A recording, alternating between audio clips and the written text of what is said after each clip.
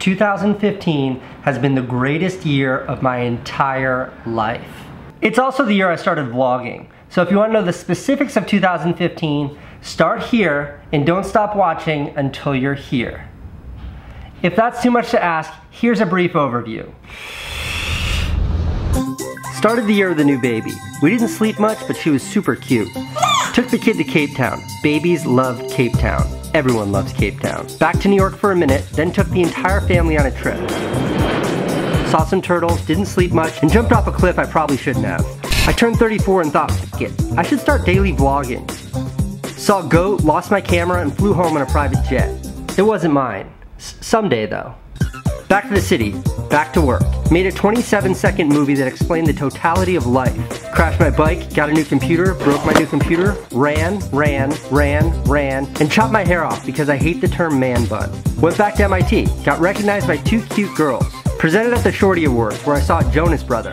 He thinks we're friends. I think we're friends. Made a movie about spray painting an Apple Watch. The media loved it. I taught Justin Bieber how to take a selfie, then rode my bike to a fashion party. Spent way too much time on the red carpet. Made a movie called Fat and Lazy about being fit and focused. Got a motorized unicycle, no one figured out how to ride it, everyone got hurt. Hung out of a helicopter.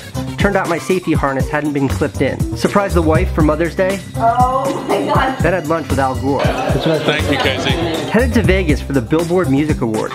They weren't screaming for me, they were screaming for him. Finally let Owen ride the Vespa. He's 17 now. It wasn't warm enough for the beach, but we went anyway. Went to another fashion party. I never know how to act at these things. Candace took me to Midtown where I met a shady diamond dealer. I smashed my camera with an axe, then was introduced to my first hoverboard. Told the story of our honeymoon. Left out the sexy stuff, left in the drunk stuff. Give me that, you fucking asshole. Went to the gay pride parade with Ben Brown, saw a half-naked girl and a lot of half-naked men. Pride Day is the best day to be in the city. Posted my 100th vlog. Then went to LA with Jerome and met a bunch of his Vine friends. They were all super young but really smart. I finally shared what Beam is. Got a ton of press and way more downloads than we wanted. It was very exciting but super scary. We were not ready.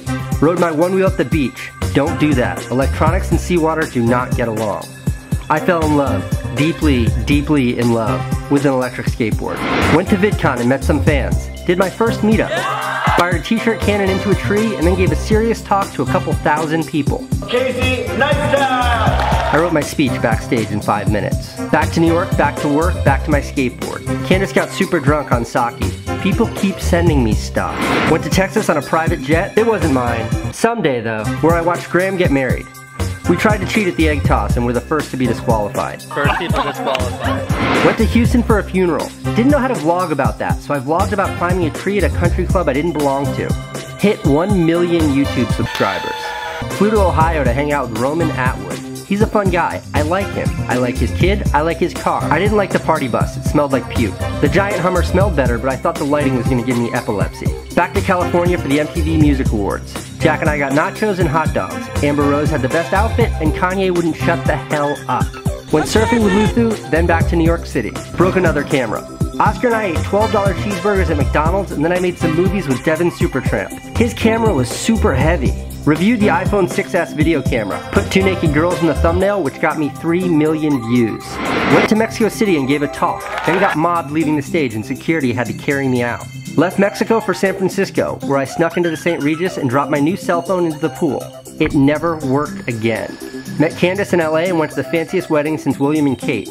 We wore traditional Indian attire. Well, I did. Candace wore half of hers. Raced around in a stranger's Maserati, then flew back to New York City for 18 hours before heading to Spain for 1 day where I gave a talk in a bullfighting ring. Celebrated my 200th vlog, then broke my new iPhone. That's crap. Borrowed a McLaren but gave it back because I prefer my boosted board. Took Owen to Istanbul for the weekend. It rained the entire time. I love traveling with that kid. He makes everything fun. Jesse and I flew around New York City on a magic carpet. That video made 13.5 million people smile. I love making people smile. Never try to make a movie and run a marathon. That was a tough day. Gave a talk in San Antonio. Nice, come on up. then visited the Alamo. I didn't want to, I felt like I had to. That's my favorite scene in Pee-wee's Big Adventure. There's no basement at the Alamo. Met Candace, Francine, and Owen in Houston. Honestly, I have no idea what we were doing there. Drank some daiquiris in Cuba, then got stuck there because of bad weather and nearly missed Francine's first birthday. I had to charter a helicopter to get us home in time. Got super drunk at the office Christmas party. Didn't get drunk at all for SantaCon. Then spent the last few weeks in LA before flying home on New Year's Eve, which I spent alone in my office writing this video. 2016 is here, and this will be the greatest year of my entire life.